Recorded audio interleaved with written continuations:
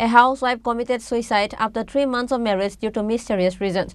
The deceased housewife name is Suchitra Chowdhury. Incident occurred at East Aralia area of the capital. According to the details, it is learned that Suchitra Chowdhury was from Silchar and she has been living at East Aralia area with her grandmother in her maternal uncle's house. 3 months ago, Suchitra Chowdhury got socially married to a young man from East Aralia area. According to the statement of the housewife's father-in-law, it is learned that Suchitra Chowdhury's behavior after marriage was suspicious. She has been acting strange, so she was taken to the doctor for check-up and she was given a medication. But as Suchitra Chowdhury did not take her medication on time and there was an argument between two families and she was taken back to her grandmother's house. Meanwhile, Suchitra Chowdhury committed suicide at grandmother's house on Saturday morning.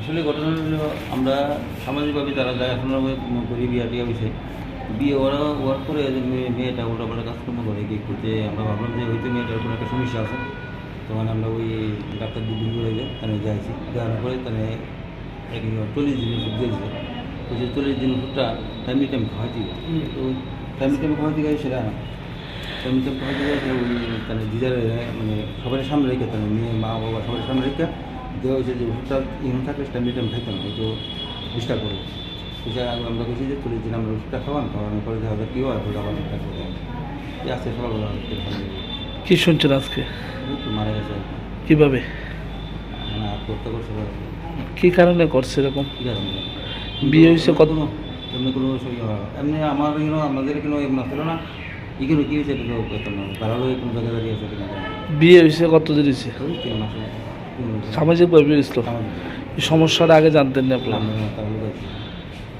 মেয়ের জামাইয়ের নাম কি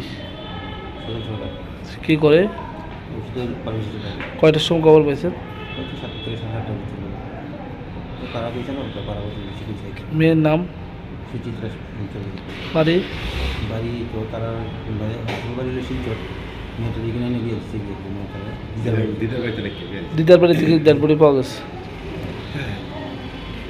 Later, the police were informed at the scene and the body of the housewife was taken to GB Hospital for the post-mortem and later was handed over to the family. But the reason behind the suicide of the housewife is still unknown. Reported by Pranab from Agartala, Chini Khorang.